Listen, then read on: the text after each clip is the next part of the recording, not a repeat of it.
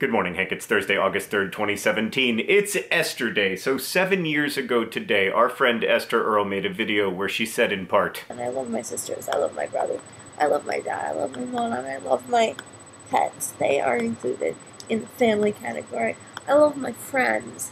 My friends are amazing. The ones I've met online, the ones that I still have IRL. Esther died a few weeks later when she was just 16, and every year we pause on August 3rd, her birthday, to celebrate Esther Day, a celebration of love in all its many splendors. And Esther wanted us to pay special attention to the kinds of non-romantic love that often go unacknowledged in our culture, love among family and friends. So Hank, with that noted, I love you. I so admire your hard work, your relentless pursuit of decreasing world suck, your love and kindness and patience as a son and father and husband and brother. I think you're amazing, and I love you. And I will not say that again for a year. In honor of Esther Day, I hope all of you out there will take a moment to tell people in your lives that you love them, even if it's hard to do. In fact, especially if it's hard to do. After Esther died, her family created This Star Won't Go Out, a charity that has helped many, many families of kids with cancer. But this Esther Day, This Star Won't Go Out is expanding its mission in a way Esther would have loved, with something called Project Lovely. That logo, by the way, was made by Emily Cole using a font made from Esther's actual handwriting. So you can find out much more about this at projectlovely.org, but basically people between the ages of 13 and 30 can apply for a $5,000 grant to do something to make the world better. It can be anything that will make the world better. You can apply at projectlovely.org. 2 people will be chosen and given $5,000 and then will follow their projects. Esther loved the Project for Awesome and Harry Potter Alliance initiatives, and I think this is a really beautiful way for her family and friends to continue her legacy. And if you want to donate to This Star Won't Go Out, you can do so at tswgo.org. I also highly recommend Esther's memoir, This Star Won't Go Out. It's a beautiful book available wherever books are sold. Thanks to Esther and her amazing family for continuing to inspire our community. Happy Esther Day, everybody. Hank, I look forward to saying I love you again in just 365 short days. I will see you tomorrow.